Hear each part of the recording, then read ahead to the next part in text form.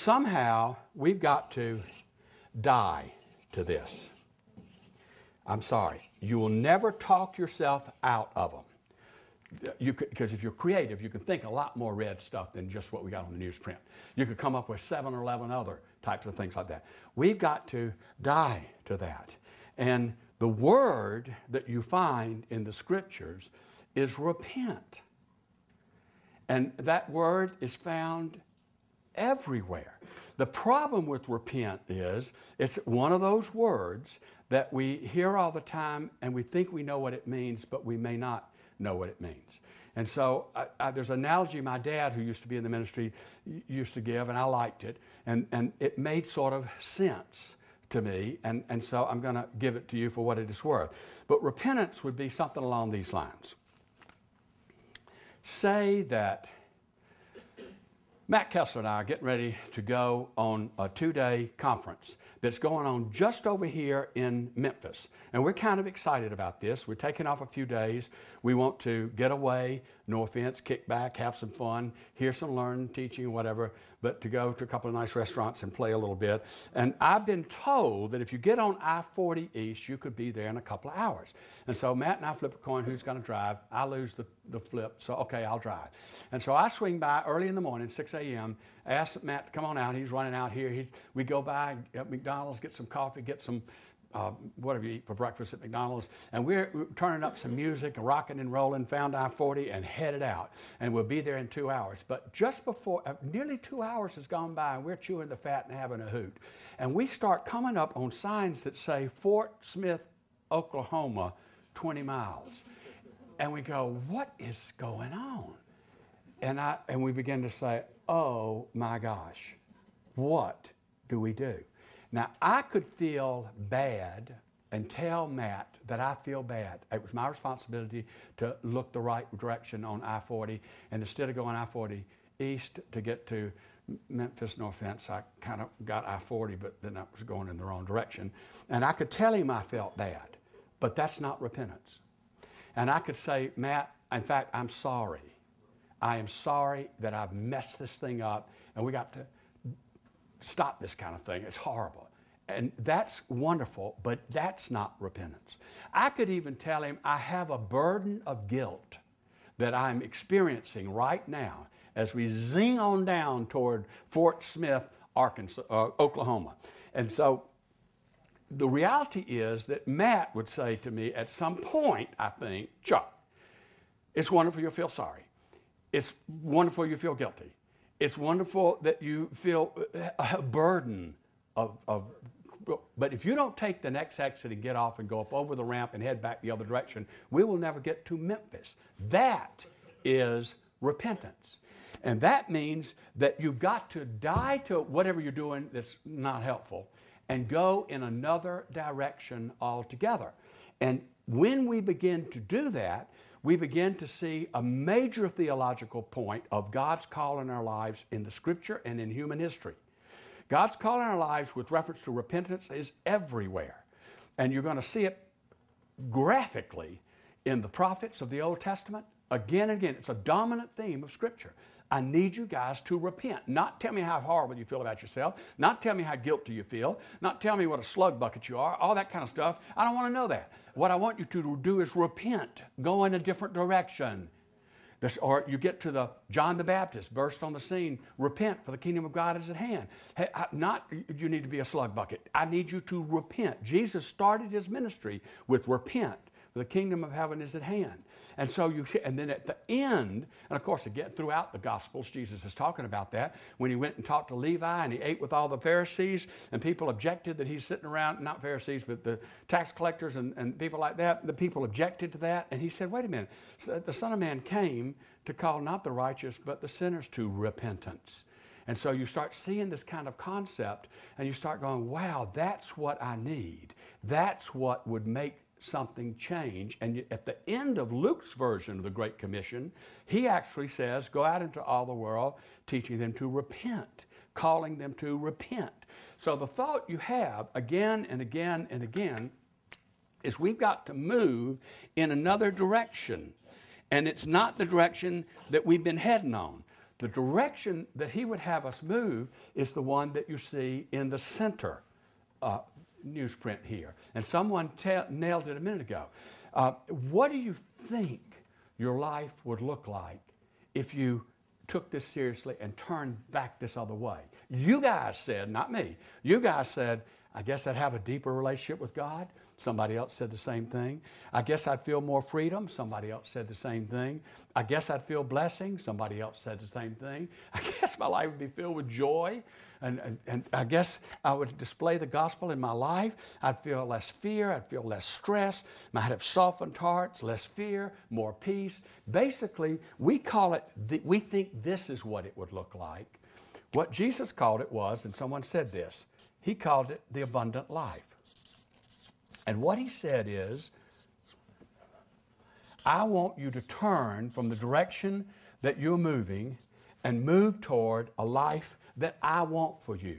And the life that I want for you is what I would call the abundant life, John 10:10 type of thing. And it will put a smile on your face.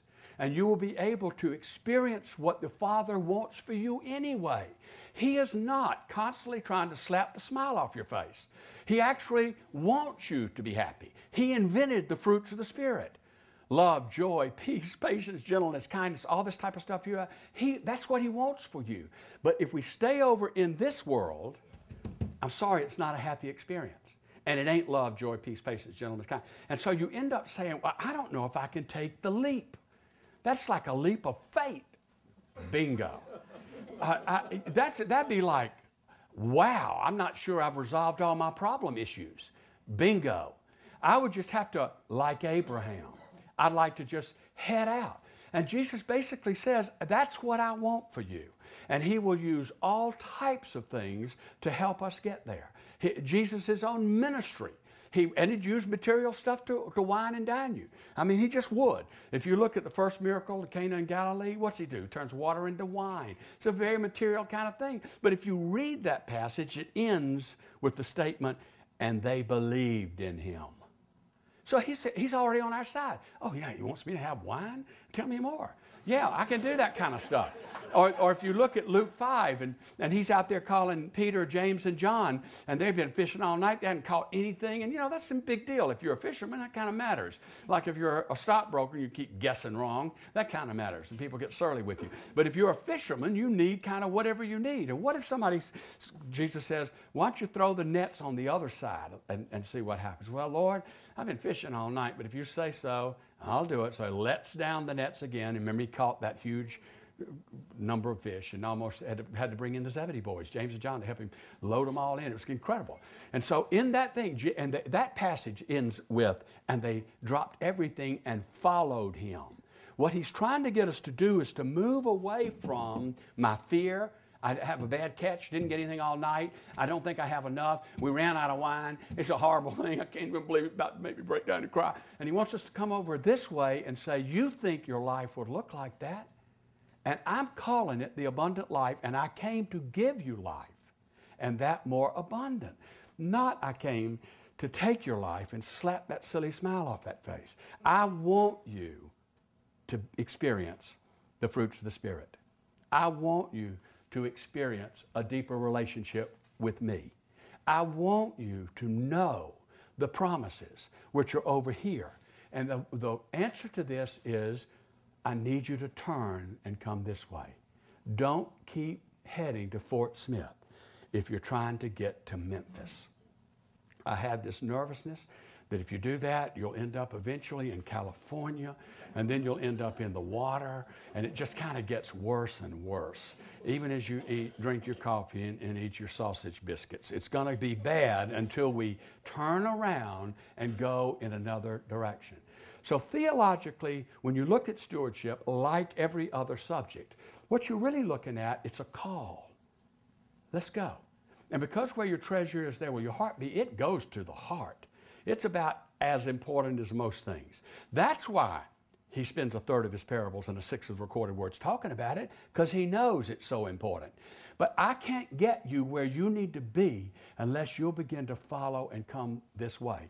So in session 1, I told you about the Zacchaeus story, and come on down. You can stay in the tree if you want to, but that's not going to put a smile on your face. And when you're talking about the disciples, drop your nets and follow me. And you can keep doing the fish thing if you want to, but it's not going to give you the kind of life that you wanted. And all of the work that we do in mission and evangelism, in building the church and being the witnesses, is to invite people that are huddled and scared and anxious, just like in the Sermon on the Mount, when they were anxious about what to wear, what to eat, what to do. They anxious all the time into another kind of life, and it does, and I cannot apologize for it, it does involve providence. God thinks He can take care of you.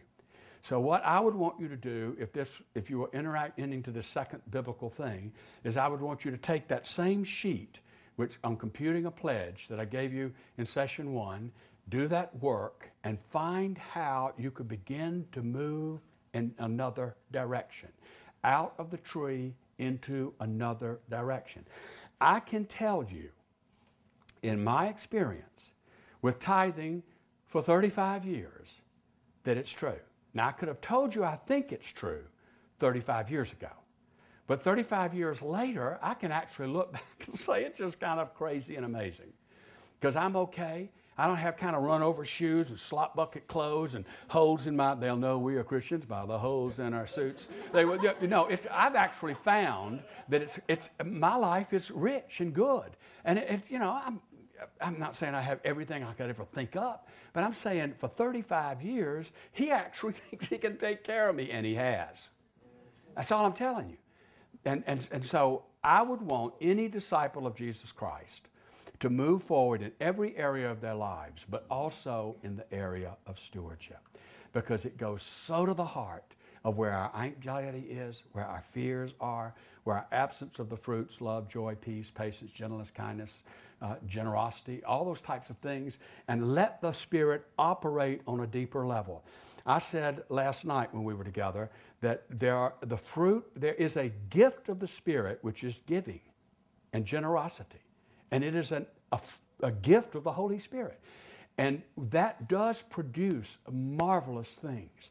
And I would love for you to experience in your own life, in your own witness, and I can tell you from my experience, the promise is valid. Now, if you took this material home and you sleep on it and you think it through, my challenge to you is not to just keep living over here, but make the move. Take the repentance thing, which is the dominant theme of Scripture. It's the dominant theme of church history.